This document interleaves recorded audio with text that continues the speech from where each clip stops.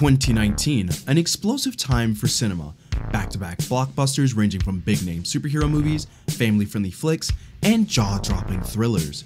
Now, if you enjoy your cinema experience in America, you probably frequent either Cinemark Theaters, Regal Theaters, or AMC, with AMC Theaters being the largest movie theater chain in America with approximately 1,004 different locations across the country. But let's put ourselves in the shoes of AMC. Now, it's no surprise that the movie industry is very tough to compete in, let alone be profitable. I am never going to financially recover from this.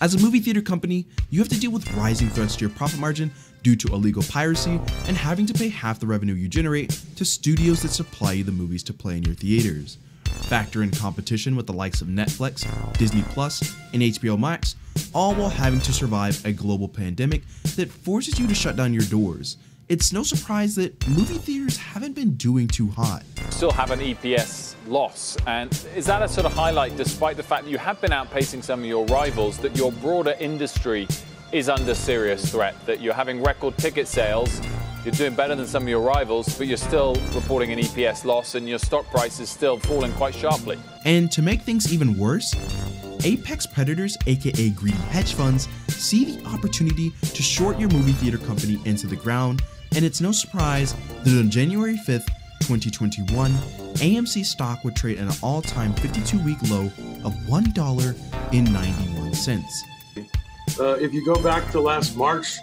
when we had to shut all of our theaters globally and our revenues fell literally to zero overnight,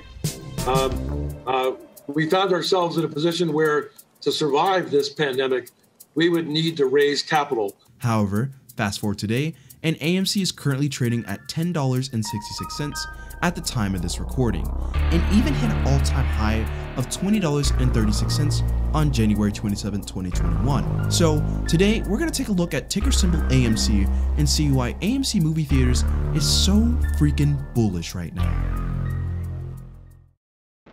Going to the movies is an American tradition that dates all the way back to the 1910s. From the silent era to Hollywood's golden age, and now the dawn of modern film and blockbusters, movie consumption has truly stood the test of time.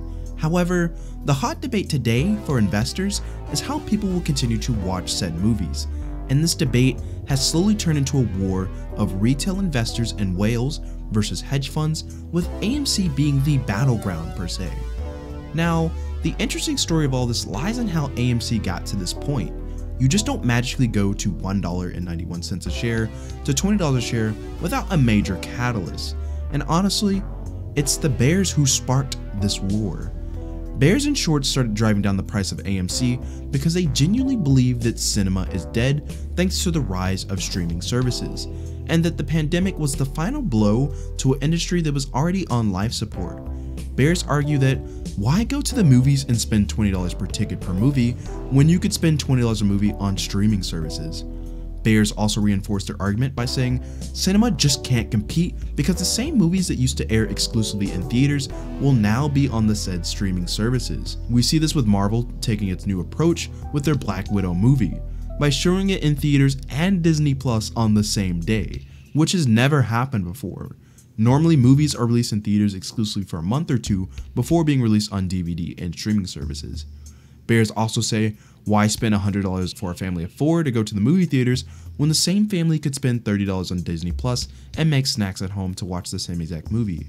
These arguments don't even include the fact that movie theater attendance has been in a decline since 2012. Domestic yearly box office numbers have been fairly stagnant since 2016, and AMC as a company isn't really profitable. AMC averaged a $103 million annual net loss from 2016 through 2019. The company reported a $149 million net loss in 2019, and while what happened in 2020 is not the fault of the company, bears have had a hard time looking past AMC's reported net loss of $4.6 billion in 2020 alone. And it's for those reasons we've seen bearish traders and hedge funds going short on this stock. Major players like Citadel and Melvin Capital have been confirmed to have short positions in AMC, but these short positions were the start of a domino effect that leads to where we are today. It's important to know the reason why someone would short this stock, because these shorts play a very key role in what made this stock become so bullish in the eyes of friendly whales and retail investors. And this is where our story starts. The pandemic of 2020 was honestly what set the bears and short sellers in motion. In times of crisis, it's usually the wealthy who comes out on top. While the average American was scrambling to buy toilet paper and have food for their families, hedge funds saw the stock market crash as a golden once-in-a-life opportunity to invest in companies they believe in at a major discount, but also crush the ones they didn't while they were down on one knee. A company that sadly got the full brunt of this was AMC. Now, AMC has been no stranger to being shorted, and the company knew of this. In 2019, Adam Aron went on a CNBC interview to explain how the company had been a victim of some nasty short selling. Been the victim of some short selling during the year. There might have been some game playing with our stock today. But as I said, most people who follow the company closely thought this was a very strong record-setting quarter for AMC. If you aren't familiar with the practice of short selling, it's essentially when an investor borrows a stock, sells the stock, and then buys the stock back to return it to the lender. In a really simplified way of looking at it, this is like placing a stack of bricks on a stock chart so it just can't keep going up. This practice, if done on a big enough scale, can really tank the stock price. And hedge funds have the capital to do this on a really big scale. And so they did. Over the course of 2020, these hedge funds like Citadel and Melvin Capital targeted stocks like GameStop, Koss, Bed Bath & Beyond, AMC, and many more. And for almost the entirety of 2020, these hedge funds made billions of dollars while slowly driving these companies towards the brink of bankruptcy. And it wasn't until late 2020 that Reddit started to realize what big money was doing and set the war in motion. And so it begun. Reddit users on the popular subreddit r/Wall Street Bets noticed in January of 2021 that hedge funds were so greedy that they shorted approximately 140% of GameStop's public float. This is very crucial to what has been happening in the market because GameStop was the true catalyst for stocks like AMC. This was a bombshell realization to retail investors. It's one thing to be over-leveraged, but to be 140% over-leveraged is insanity. And with the power of the internet, information of this spread like wildfire. And because these people genuinely like GameStop stock, they went to buy the stock in droves.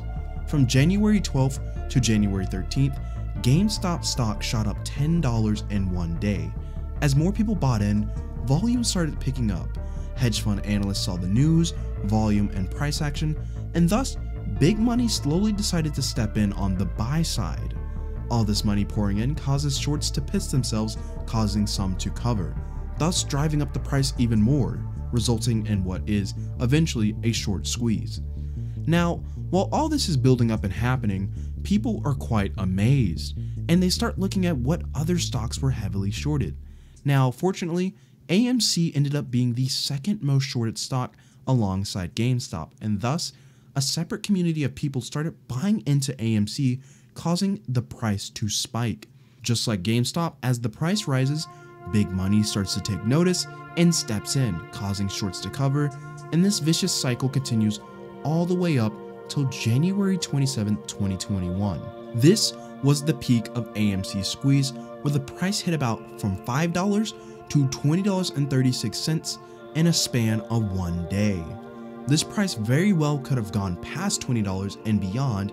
However, on the next day, January 28, 2021, Robinhood Brokerage prevented the buying of assets like AMC and GME. Due to them doing this, other brokerages followed in suit. Now, the reason is because of a rule called T+2. This is a very complicated rule that applies to brokerages, but simply put, Robinhood did not have the liquidity to finalize these trades and report the upfront capital to their clearinghouses. It was a financial nightmare to say the least. Now, there are theories that Robinhood did this to help prevent their business partner Citadel, which, if you don't remember, these were the guys who went short on stocks like AMC and GME before they went parabolic. But I didn't want to present this as a fact until more information is revealed. But as a result of this halting, prices for these heavily shorted stocks fell sharply. Just as fast as the prices shot up, they bled down just as fast. But AMC has been a fighter through all of this.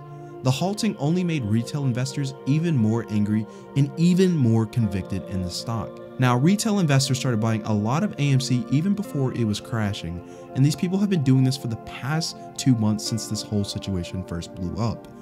Multiple communities have formed on Reddit, Discord, and YouTube, all creating a unified bullish sentiment for the stock. And this right here is the biggest reason why AMC is so bullish. There's a lot of buying power entering the stock, despite many articles detailing how AMC is a dead cat, worth only 1 penny, and many other hit pieces on the company. But the numbers say differently. Of the first AMC squeeze in January, the CEO Adam Aron was able to raise close to $1 billion in funding and was able to stave off going bankrupt for the remainder of 2021. This doesn't even include the fact that a lot of big movies were delayed due to COVID, so a lot of big Marvel movies, blockbusters, and movies of that nature are set to come out in 2021. And although we did talk about how movies will be releasing on Disney Plus and movie theaters the same day, this is a big reason for why bulls are bullish. They see this as a COVID recovery play or a potential Amazon or other company acquisition. Because although this is not confirmed, there have been rumors and talks that either Netflix or Amazon could acquire AMC, but this is not confirmed. Like I said, all speculation. But multiple hedge funds and institutions have also been going long on AMC and adding more every other week. Big names like Vanguard, BlackRock, and Schwab have some major stakes in this AMC battle. Now, it's impossible to say how all this will end, but as it stands today, AMC is very bullish and will remain so as long as people stay convicted and buying the stock. AMC is still a very heavily shorted stock to this day, and it has a lot of volatility to it, and some of it, a lot of people believe, is not even entirely legal. But ultimately, I do believe this could squeeze again. Everything is lined up in place for this to happen, and as I've been researching and keeping up with the stock, it has been very interesting. And I'm sure I'll be making a part 2 of this video when this whole AMC situation is all said and done.